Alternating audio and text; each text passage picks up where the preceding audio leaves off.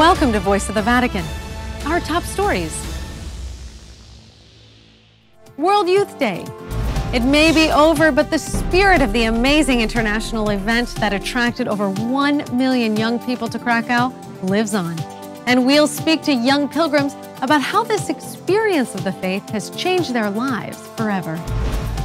Tunnel of Hope. On Switzerland's National Day, Swiss bishops deliver a message of unity in an icon of the country, the St. Gotthard Base Tunnel in the Swiss Alps, the world's longest and deepest traffic tunnel. Latin American Martyrs Day. Servant of God, Archbishop Enrique Angelelli of Argentina is remembered by the faithful on the 40th anniversary of his murder. Fighting illiteracy.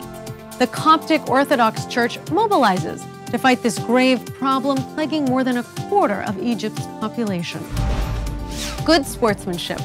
The Holy Father sends a message of hope to athletes and spectators in advance of the Brazil Olympics. Brutal attack. A priest in Belgium attacked by an asylum seeker as he was offering the man hospitality. Mountain pilgrimage. 20,000 people in Ireland take to the heights and climb Croagh Patrick, many of them barefoot, trotting where St. Patrick once spent 40 days and nights. The Gift of Love. A summer camp in Italy sponsored by the Order of the Knights of Malta gives disabled youth the chance to enjoy some good old summer fun. I'm Ashley Nerona in Rome, Italy, and you're watching Voice of the Vatican, only on Shalom World TV.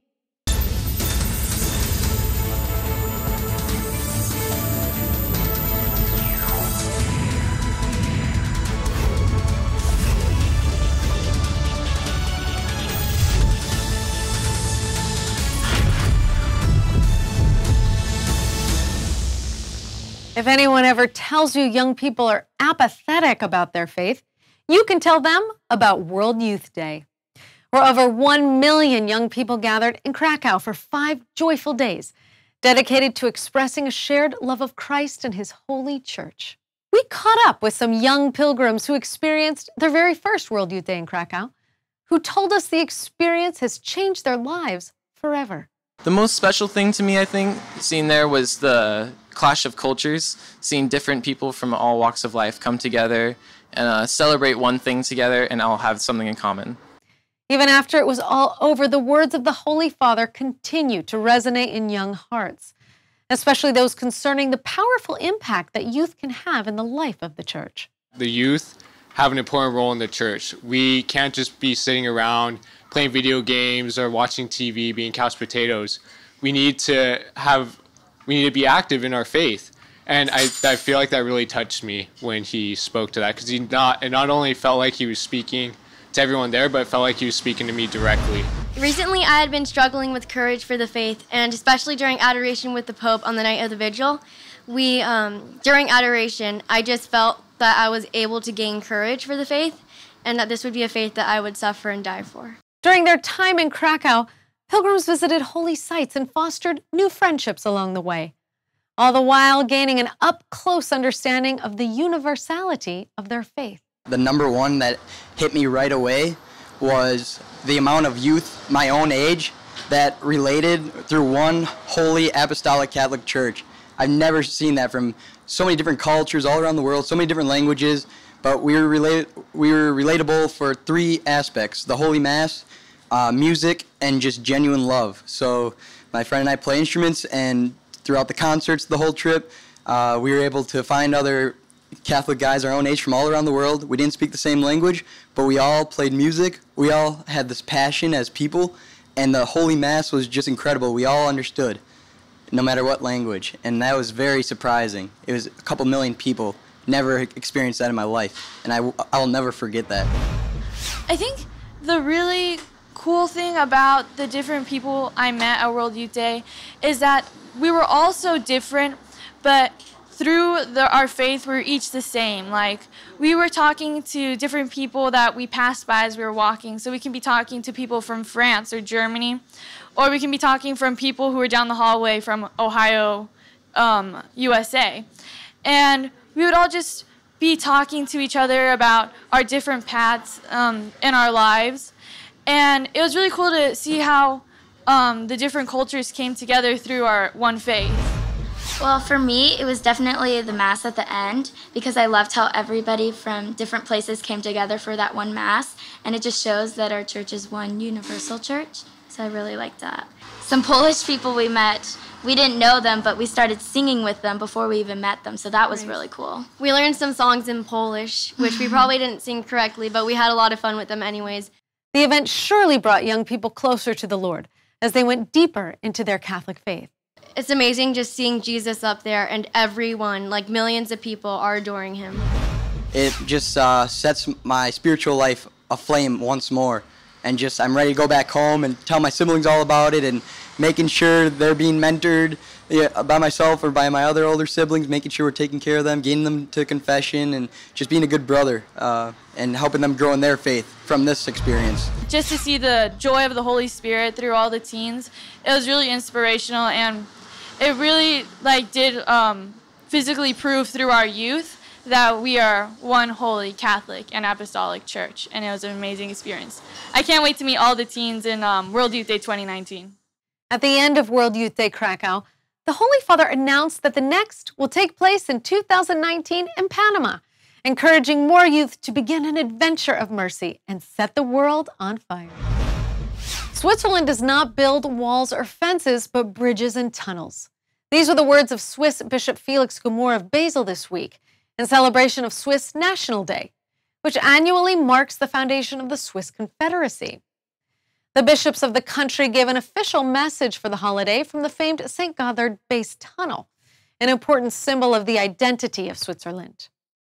The construction of the Gotthard Road and Rail Tunnel that cuts through the Swiss Alps is not only a feat of engineering, but also an expression of the successful dialogue between cultures and religions. Bishop Gmür said it's a place where peoples and cultures connect. The Gotthard Road Tunnel is one of the 3 tunnels that connect the Swiss plateau to southern Switzerland through a major pass of the Alps. The bishop pointed out that the building of the tunnel included the cooperation of people of different confessions under the umbrella of a common vision, calling it an expression of successful dialogue, unlike the biblical Tower of Babel. Instead, Bishop Gmür called it a Swiss Sinai, a mountain that connects people to their roots. The bishop also pointed out the namesake of the mountain range, the medieval Holy Gotthard of Hildesheim, which means strong in God. With this, we remember that God does not separate, but is how we all are connected as his beloved sons and daughters. This week, the Diocese of Neuquén in Argentina marked Latin American Martyrs Day, remembering the 40th anniversary of the death of Bishop Enrique Angelelli of La Rioja. Archbishop Angelelli was one of the most renowned bishops in the country for being vocal against the Argentine military government dictatorship. He was killed in a simulated car accident soon after the military dictatorship took power. 7 years later, Bishop de Navarez of Neuquén denounced the act as a crime of the dictatorship, despite authorities insisting that Bishop Angelelli's death was accidental. Thus, 38 years after the bishop's death on July 4th of 2014, 2 high-ranking officers were finally found guilty of his murder. The diocesan phase of his beatification opened in 2015. The papal nuncio, Archbishop Emil Tsereg, and Bishop Colombo of La Rioja celebrated a solemn mass attended by thousands in a chapel dedicated to the late bishop, in honor of the 40th anniversary of the murder of Bishop Angelelli, remembering, quote, his total commitment to God and his people, his quest for peace in keeping with the gospel, and always with justice, truth, and democracy, where there is sincere respect for everyone. The Coptic Orthodox Church is mobilizing against illiteracy. In Egypt, more than 1 in 4 people are illiterate. And out of 179 countries, Egypt ranks as having the 142nd highest illiteracy rate.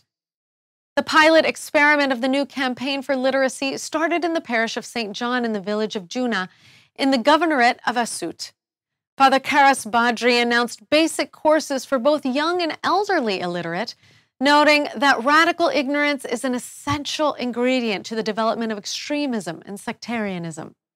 In the words of Pope Francis, True education enables us to love life and opens us to the fullness of life. We've always known that Pope Francis is a big soccer fan, and this month his general prayer intention focuses especially on the topic of sports. That sports may be an opportunity for friendly encounters between peoples and may contribute to peace in the world. And with the start of the Olympics in Rio at this week's Wednesday public audience, the Holy Father gave a message that spoke to the heart of athletes, as well as to those who'll be in the stands, or even those watching the Olympics. In a world that thirsts for peace, tolerance, and reconciliation, I hope that the spirit of the Olympic Games will inspire everyone, participants and spectators, to fight the good fight and finish the race together, that they will desire to achieve not only a medal as a reward, but something much more valuable, the creation of a civilization where solidarity reigns based on the recognition that we are all members of one human family, regardless of differences in culture, skin color, or religion. The Holy Father also spoke especially to Brazilians, the hosts of the Games, who are engaging in what he called teamwork to build a better country with hope and joy, hoping that the Games would serve as a way to overcome difficulties and differences. In Belgium, in the northeast town of Lanaken, Father Joost Vanderlee was attacked in his home by a refugee who first asked if he could use the priest's shower, stating that he planned to apply for asylum in Belgium. After he showered, the man demanded money and then attacked the priest, stabbing him and injuring his hands and tendons. Father Vanderlee, age 65, is expected to recover. Father Vanderlee is celebrating the 40th anniversary of his priesthood this year and is currently responsible for 8 local parishes. Let us pray especially for the protection of our priests, to carry on the work of Christ in a world which needs him so much. It's a tradition that's been uninterrupted for 1,500 years. And again, this year, 20,000 pilgrims climbed Krakow, a 2,510-foot mountain called Ireland's Holy Mountain, in an annual pilgrimage which marks Reek Sunday, commemorating St. Patrick's Christianization of the pagans. The mountain, which dominates the landscape of the southwest county Mayo, both spiritually and physically, is where the saint fasted for 40 days in the 5th century. Archbishop Michael Neri of Tuam led the national Reek Sunday pilgrimage, joined by Archbishop Charles Brown, Apostolic Nuncio to Ireland, who preached this year's Krakow homily, saying, "For Catholic Christians, the mountains are something more than a place of beauty and refreshment and renewal. Mountains are places where we come in contact with the mystery of God. In the Old Testament, it is on the mountain of Sinai that Moses encounters the unspeakable majesty of God and receives the 10 Commandments. In the New Testament, on the new mountain, the mountain of the Beatitudes, the disciples of Jesus receive from him the new law of love. On the summit, the sacrament of reconciliation was available, so pilgrims could be relieved of their burden of sin. 13 masses were also celebrated on the summit. Krakow has over 100,000 visitors annually, and many make the pilgrimage barefooted as a form of penance. As we also move ever upwards towards our ultimate destination of heaven, let us remember the inspiring prayer of St. Patrick. Christ beside me, Christ before me, Christ behind me, Christ within me, Christ beneath me, Christ above me. Coming up next, we'll go up close with Maria Vargo, an actress in Los Angeles who's dedicating her talents to sharing the riveting story of St. Faustina Kowalska and Divine Mercy with the world. Right here in Rome, we'll visit the largest Marian shrine in the Eternal City, celebrating a special feast, remembering a miraculous snowfall in the 4th century that arrived in the dead of August summer heat. And in Techno, we'll check out a new app introduced at World Youth Day that puts the gems of Catholic social teaching right at your fingertips. Media is powerful. It can change a culture.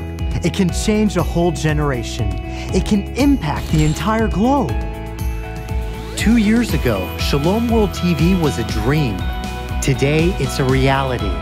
A commercial-free, high-definition television network broadcasting from the United States of America, reaching 375 million English-speaking people around the globe. We want to reach to the ends of the earth. Throughout the year, Shalom missionaries work day and night to accomplish this mission, to produce programs that evangelize the culture. What is wrong with contraception? Tonight on Seekers. I can make time for you. For divine knowledge. We want to continue this mission. We want to produce more programs to impact this generation positively. Will you be with us? Can you take a commitment of donating just $25 a month for the next 12 months? We assure you of our prayers. Visit shalomworld.org/donate today. We thank you for your generosity.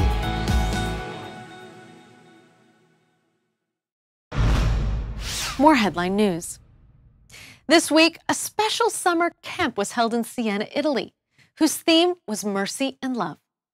The camp is for disabled youth, who, thanks to the help of volunteers, for 1 week straight, play games, do activities, and enjoy summer fun in an atmosphere of friendship and laughter. It's sponsored by the Order of the Knights of Malta, and this year marks the 5th anniversary of the camp in Italy, where 42 guests and 90 volunteers between the ages of 18 and 35 came together to make it happen. So all the youth in Italy can come to the camp and learn how to help each other, grew up together, and have fun. The Knights also sponsor an international camp held in a different country each year. But the idea of an annual Italian camp was born as a grassroots project and is meant to pave a way for participants to grow, to learn more about themselves and about how far they can stretch themselves. And for some volunteers, that's exactly why they keep coming back. Because it is a very active way of caring about people. Allora, è un'esperienza molto bella. It's a beautiful experience. It's a time where people with all different types of abilities can be together and have fun and not think of anything. They can leave all of their problems at home and not pack them in their suitcases, but instead enjoy a time to laugh, to be together, and have fun. The camp runs on God's providence, with outside donors supplying for the camp needs in whatever way they can. Whenever the camp has a particular need, organizers say the Lord sends just the right person to supply things, like mattresses, tents, refrigerators, and food. Even the location was donated, and this year it was held on the beautiful grounds of a family's private castle in Tuscany. But not only the guests' lives are changed by the summer camp. Barbara recounted a conversation with one volunteer who said she'd never be the same after the experience. And she said, I'm absolutely grateful that I can help you, because probably alone I can't do something. Probably because I'm afraid or because I don't know the way how to help someone else. And you gave me the way to help someone else. So it's easier giving help, not ask. So we would like that all youth learn how to help and how to ask it so they can help each other. The Knights of Malta is a Roman Catholic lay religious order, founded as the Knights Hospitaller in 1099 in Jerusalem. It's the world's oldest surviving chivalric order, and its mission is summed up in its motto, Tutio Fidei et Obisquum Pauperum, protecting the Roman Catholic Church and serving those in need. This summer camp promotes that mission, especially with the theme of this year's camp during the Jubilee of Mercy, Merciful as the Father is. Pope Francis has spoken many times, reminding the world of the value of all human life and levels of abilities, saying all life has inestimable value, and the weakest, the most vulnerable, the sick, the old, the unborn, and the poor are masterpieces of God's creation, made in His own image, destined to live forever, and deserving of the utmost reverence and respect.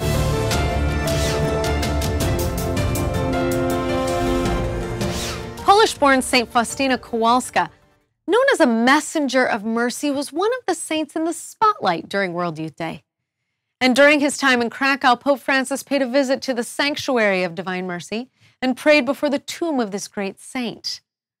Over the decades, the incredible story of Saint Faustina and Divine Mercy has resonated with so many hearts.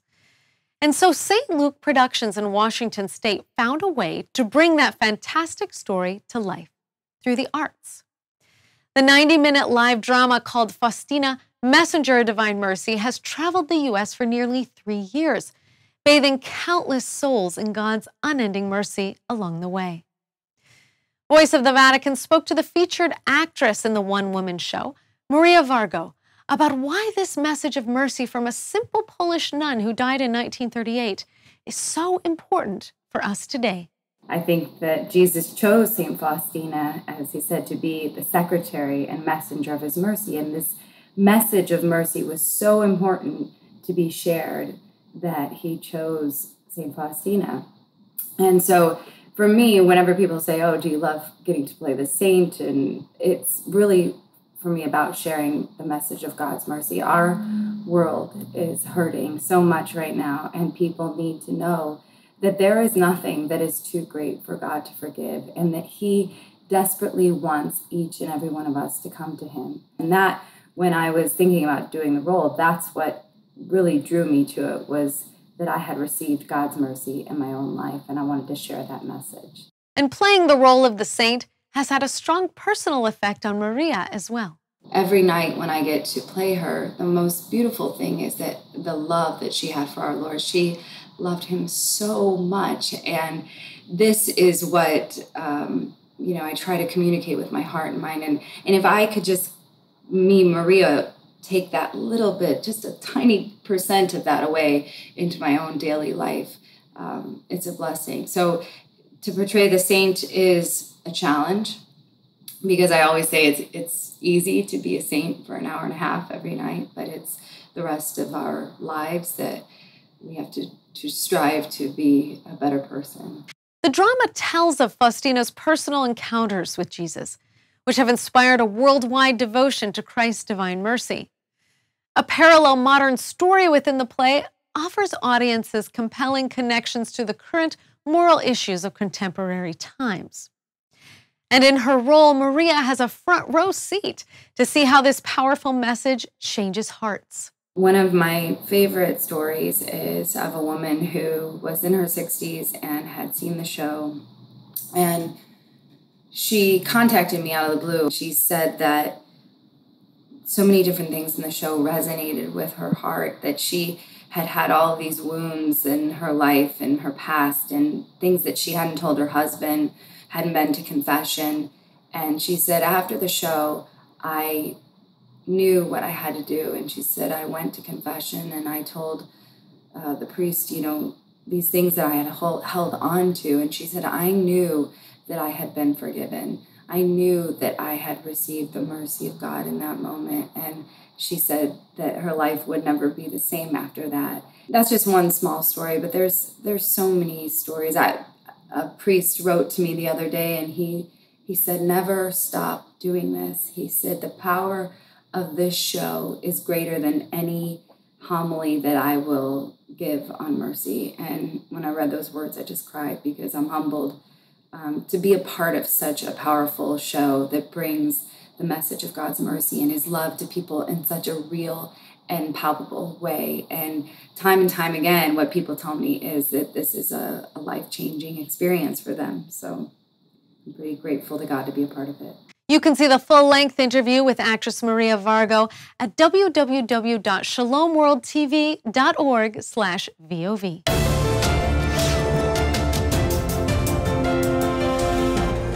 St. Mary Major Basilica is one of the 4 major basilicas in the city of Rome. And on August 5th each year, the church celebrates the feast of the dedication of this basilica. And when in the 4th century, in the dead of the heat of a Roman August summer, a miraculous snowfall marked the outline of where the basilica was to be built. That miracle of the snow is commemorated annually during the liturgical feast of the dedication of the basilica, when at the conclusion of the solemn Mass, the ceiling of the church is opened and a shower of white rose petals is dropped from the dome of the Chapel of Our Lady. The story of the founding of the basilica goes back to the 4th century pontificate of Pope Liberius. It's said that a Roman patrician named Giovanni and his wife made a personal vow to donate their possessions to the Blessed Virgin Mary. They prayed that she might make it known to them how they were meant to do that in her honor. On the night of August 5th, Our Lady appeared to the couple and separately to Pope Liberius, asking them to build a basilica, promising that she would make known to them the exact spot. That night, at the height of the excruciatingly hot and humid Roman summer, snow miraculously fell on the summit of the Esquiline Hill in Rome. They used the outline of the snow to create the outline for the foundation of the basilica that's now known as St. Mary Major. It's the only one of the 4 major basilicas in Rome whose foundation has never been altered. St. Mary Major is the first Western basilica to be dedicated to the Mother of God. And it's to this church that Pope Francis comes before and after each of his apostolic voyages to give thanks to Our Lady for her maternal protection. The falling rose petals represent Our Lady's purity of heart and soul, which we all strive for, and are a symbol of the many graces that Our Lady of the Snows generously showers on the faithful.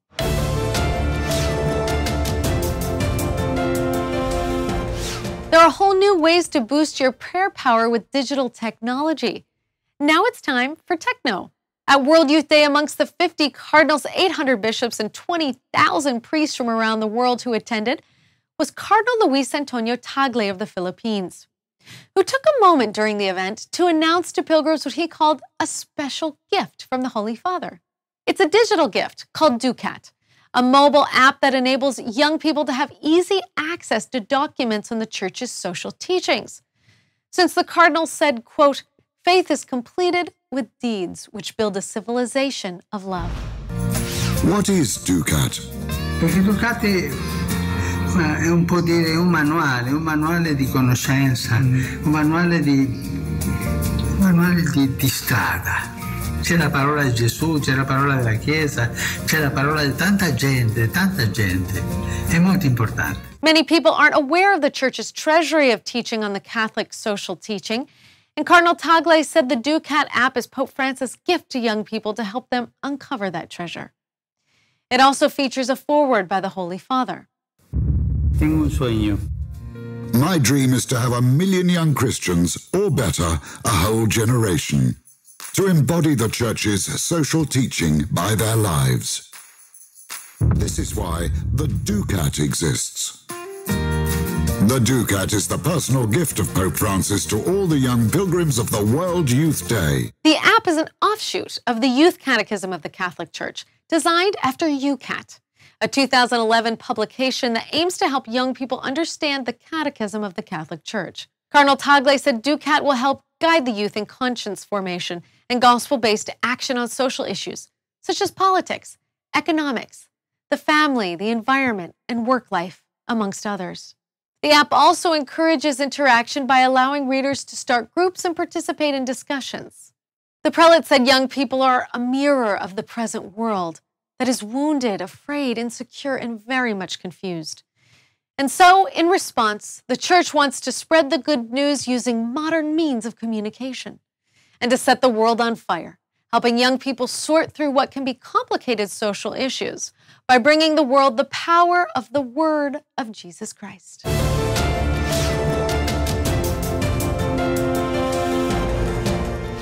This week's Tweet of the Week comes from the President of the United States Conference of Catholic Bishops, Archbishop Joseph Kurtz of Louisville, Kentucky, who pointed to words of the Holy Father saying, Pope Francis told World Youth Day pilgrims that they are worthy of God's love and never far from his thoughts.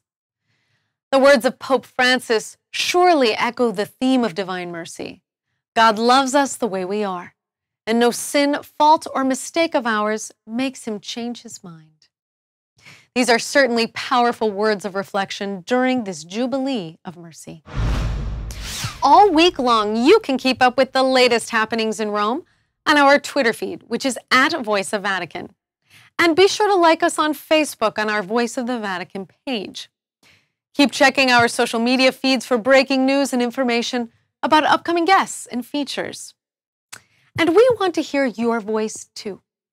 Email your questions and stories to us at vov@shalomworld.org. This is Ashley Nerona, and on behalf of the entire staff and crew of Voice of the Vatican, I wish you a blessed week and blessed Feast of the Transfiguration. saying ciao for now from the Eternal City. I'll see you next week on Voice of the Vatican, only on Shalom World TV, bringing Rome to your home.